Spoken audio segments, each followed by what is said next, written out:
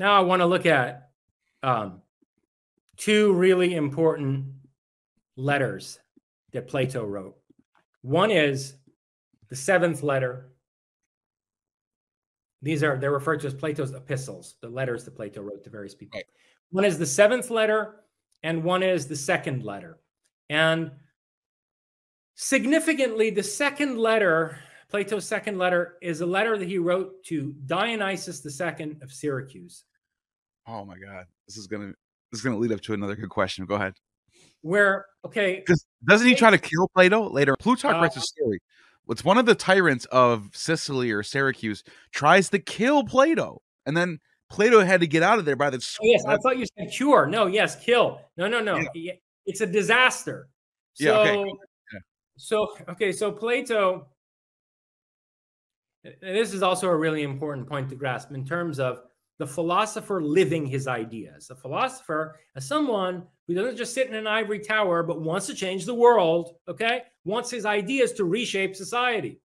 Plato attempted to implement his conception of the ideal society. He went to Syracuse in contemporary Italy, southern Italy, and he attempted through a follower of his in the court of Dionysius the Elder, Dionysius I, a guy named Dion, who was part of the family of Dionysius, was a follower of Plato. And this Dion gave him basically, Plato, a foothold in the royal court of Syracuse. And Plato tried to influence the son of Dionysius to not be a tyrant like his father, and basically mold him into the type of philosopher king that he portrays in Republic. And long story short, Dionysius gets rubbed the wrong way by this, and his courtiers convince him that Plato's out to wreck the conservative traditional society of Syracuse. And he has Plato sold into slavery. Yeah. And some rich guy bails Plato out basically and buys his freedom, and Plato escapes back to Athens. Then Dionysius dies. Dionysius I dies, and Dionysius II comes to power, and Dion, who's his uncle, Dion is the uncle of Dionysius II, he winds up with more influence at court, and so he basically implores Plato to come back and try again. And Plato comes back and he tries again, now to shape Dionysius II, a monarch who's actually on the throne. And the second letter is a letter to this Dionysius II of Syracuse, which Plato writes to him after Plato is forced to flee again. Plato is forced, at the risk of his life, to flee for a second time. Yeah, Plutarch says that I think it was the second Dionysius wanted to kill Plato and almost did. Was very close to doing it. Yes. And then, get this, he repents at some years later. Dionysius II has a change of heart, and he convinces Dion to beg Plato to come back for a third time to Syracuse. And he agrees he's going to let Plato basically experiment in Syracuse with his ideas for social engineering and so forth.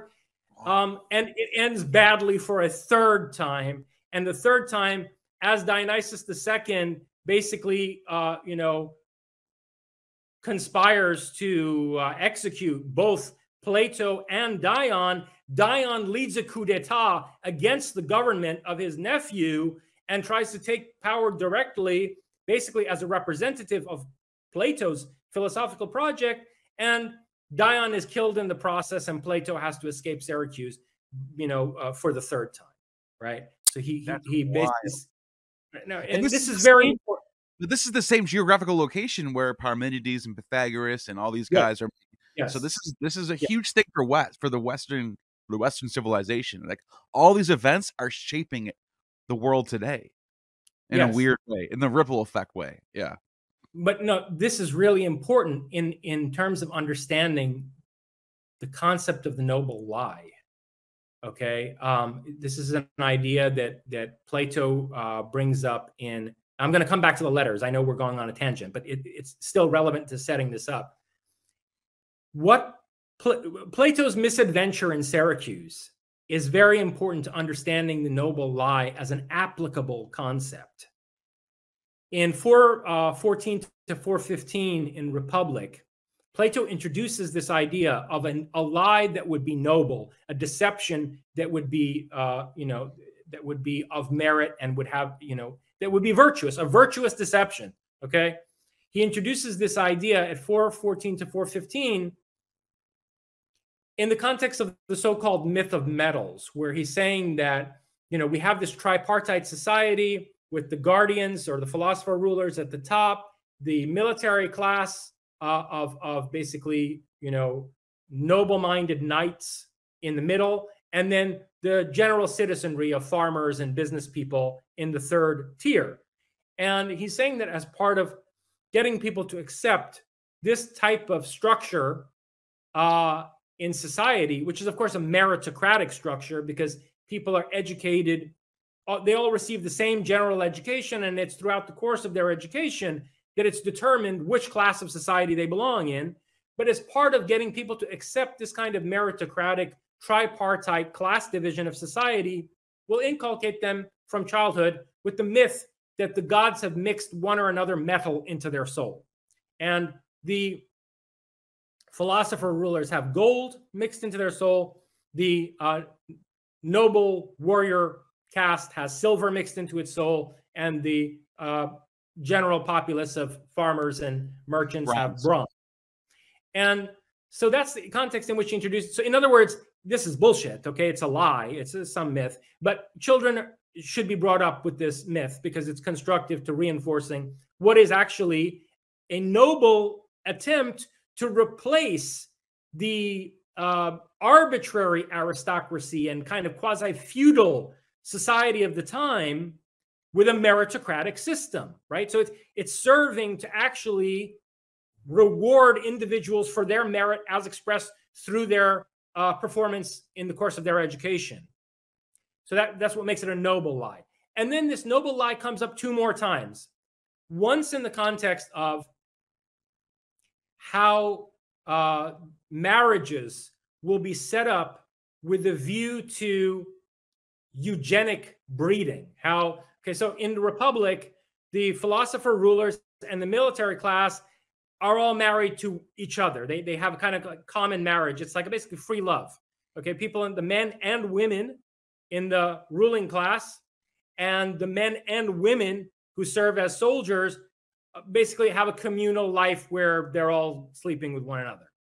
The general populace, though, have marriages and have families, but the marriages are arranged with a view to eugenic breeding. In other words, the people with the best genes should be the ones who get together in order to produce children free from diseases and deformities and so forth, and the brightest children and so forth.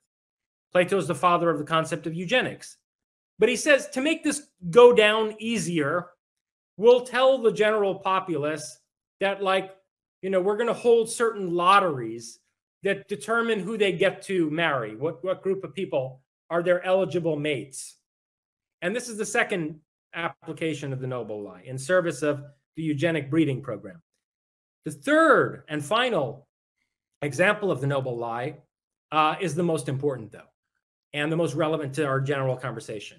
And that's where Plato says, again, going back to his attack on Homer and how all the sadism and brutality in the Iliad, for example, is deleterious to the development of the youth. Plato says that, look, these religious myths that we have are ancient, and we don't know whether what they're depicting is something that ever really took place. We have little knowledge of vast antiquity. And so we should spin these myths. We should rewrite them in ways that are more constructive to the development of the youth and frame a religion that portrays gods and goddesses and so forth in a way that will serve as an ethical example for the children brought up with this religion. And the guardians, the philosopher rulers, don't have to believe in this religion. It's not true, but it's constructive for developing a society oriented toward actual discovery of the truth. In other words, a society where science can flourish. Yeah. And okay, so now you got to understand, we're dealing now with an incredibly duplicitous person. This person is proposing restructuring the entire religion of the society based on lies and creating a false religion which the rulers themselves won't believe in, but which they'll get the majority of the population to believe in, because that type of religion, that I don't want to call it a cult, will actually foster scientific thinking in the long run, and will be more conducive to the development of reflective, critical, and strong individuals, which seems a little paradoxical, right? But it's the idea that you have to force people to be free. And on the way to doing that, on the way to forcing people to think for themselves, you need to give them certain constructive fables, myths, right? Ideas that may be false, but that will be thought-provoking and that will that will cultivate virtue in them. Okay, so these are the different examples of the use of the noble lie. And as I said at the beginning, what I'm suggesting is that this entire theory of forms is itself a noble lie. So to get back to that argument, right? We were talking about the sun, which if you stare straight at, and by the way, the metaphor of a sun that never sets is at the heart of the writings of Heraclitus. So I think that Plato is getting the simile of the sun straight from out of his years as a Heraclitean in his youth. And in the context of this whole discussion of how, until and unless you're ready for it, contemplating the good, the form of the good, can blind you intellectually. It can drive you mad spiritually, right? And so you need something like the forms as a sort of safety net on the way to that. In the context of all of that, let me read what Plato says in some key passages of these two letters, the seventh letter and the second letter, the one to Dionysius of Syracuse. In the seventh letter, Plato writes, "This much, at any rate, I can affirm about any present or future writers who pretend to knowledge of the matters with which I concern myself, whether they claim to have been taught by me or by a third party, or to have discovered the truth for themselves. In my judgment, it is impossible that they should have any understanding of the subject. No treatise by me concerning it exists or ever will exist. If I thought that any adequate spoken or written account could be given to the world at large, what more glorious life work could I have undertaken than to put into writing what would be of great benefit to mankind, and to bring the nature of reality to light for all to see? But I do not think that the attempt to put these matters into words would be to men's advantage, except to those few who can find out the truth for themselves with a little guidance. That is why any student of serious realities will shrink from making truth the helpless object of men's ill will by committing it to writing. In a word, the conclusion to be drawn is this: when one sees a written composition, whether it be on law by a legislator or on any other subject, one can be sure if the writer is a serious man, that his book does not represent his most serious thoughts. They remain stored up in the noblest region of his personality," unquote. And now one short passage from the second letter, his letter to Dionysius II of Syracuse. Quote, "Take precautions lest this teaching ever be disclosed among untrained people. It is impossible for what is written not to be disclosed. That is the reason why I have never written anything about these things, and why there is not and will not be any written work of Plato's own. Farewell and believe. Read this letter now at once many times and burn it." Wow. Unquote. So Plato never wrote his philosophy. All these writings we have, the most voluminous intellectual work that survived the destruction of the Library of Alexandria and so forth, the corpus of Plato, does not represent the teaching of Plato. What Plato wrote were plays. He was a tragedian. He was a trained playwright. Remember, he burned his plays when he met Socrates. He torched them and dedicated the burning of his plays to Prometheus and called for the god of fire to inspire him in his next endeavor, which is his philosophical project. But he did that at the theater of Dionysus, and as someone who's coming from out of the Dionysian tragic poetic tradition, a tradition of ecstasy, of mystical frenzy, right? Of the contemplation of beauty as the key to understanding the nature of the divine. And so I think that Plato's unwritten doctrine, which he tells us exists, right, in the seventh letter and in the second letter, he says his true teaching remains unwritten. So meaning what? Meaning we have to read between the lines of the dialogues if we want to understand, what Plato actually thought. And we have to read between the lines to understand what the hell Plato was trying to do in Syracuse, or why Plato thought that noble lies needed to be employed for the sake of reshaping society beneficently. Okay? So this is what I argue in The Pharmakon Artist, that Plato, and of course the name of that essay is a play on words, right? Pharmakon, it's the snake poison that's also a medicine in the right dose, which is what Socrates is accused of dispensing. He's being accused of being a pharmacuse, but obviously my title, The Pharmakon Artist, has con artist in it. Oh, right? Nice. So he's and in a way, Alcibiades accuses Socrates of being a con man in Symposium. Why would Plato write that? He builds up this character, this great tragic martyr, seeker of truth, enlightenment, and he allows Alcibiades, he gives him the stage with the Maenads playing the Dionysian flute tunes in Symposium to portray Socrates as a kind of trickster, con man, basically magician, witch doctor, right?